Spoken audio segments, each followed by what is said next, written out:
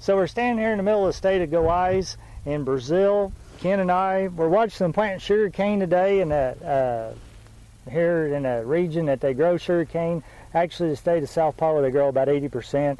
Goiás probably grows about 15% of sugar cane, but it's pretty interesting. They're harvesting sugar cane a half a mile back here to our west, bringing it over here in these dump buggies, and they're running a planter down through there. They're cutting trenches before it and planting it, and we're standing there watching them plant sugar cane. Ken, tell me what was surprising to you about this process. Well, just the whole planting process. The machine goes ahead and digs a trench and applies fertilizer, and then they just lay the cane in there in pieces. Then they're going to come back with an insecticide and a fungicide. And interesting to know, they have to treat it for termites, and then they'll cover it back up and start the 4 or 5 year process all over again. Kip, how would you explain to a farmer in the U.S. how sugarcane grows, and what would you compare it to? Well, it's a real interesting crop. They have to plant it every 6 years. They get to cut it 6 times. It's basically like growing alfalfa and only have to cut it one time a year. They make about $1,000 an acre roughly off of sugarcane every year. I was telling Ken earlier, I said it's basically like Johnson grass on steroids. And how is it like corn?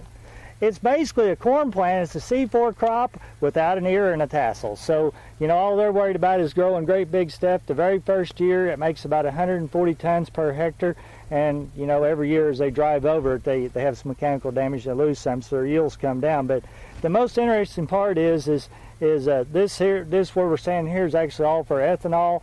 But the best part I know about is Brazil's got to triple their production by 2020.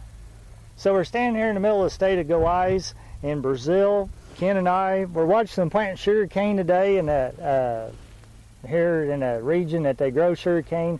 Actually, the state of Sao Paulo, they grow about 80%. Goiás probably grows about 15% of sugar cane, but it's pretty interesting. They're harvesting sugar cane a half a mile back here to our west, bringing it over here in these dump buggies, and they're running a planter down through there. They're cutting trenches before it and planting it, and we're standing there watching them plant sugar cane. Ken, tell me what was surprising to you about this process. Well, just the whole planting process. The machine goes ahead and digs a trench and applies fertilizer, and then they just lay the cane in there in pieces. Then they're going to come back with an insecticide and a fungicide. And interesting to know, they have to treat it for termites, and then they'll cover it back up and start the 4 or 5 year process all over again.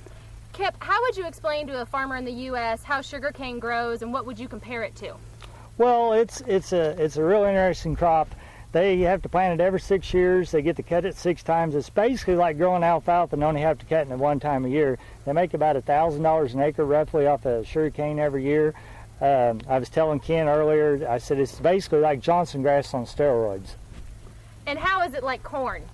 It's basically a corn plant. It's a C4 crop without an ear and a tassel. So, you know, all they're worried about is growing great big stuff. The very first year, it makes about 140 tons per hectare.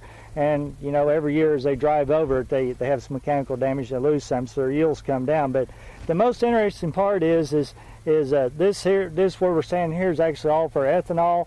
But the best part I know about is Brazil's got to triple their production by 2020.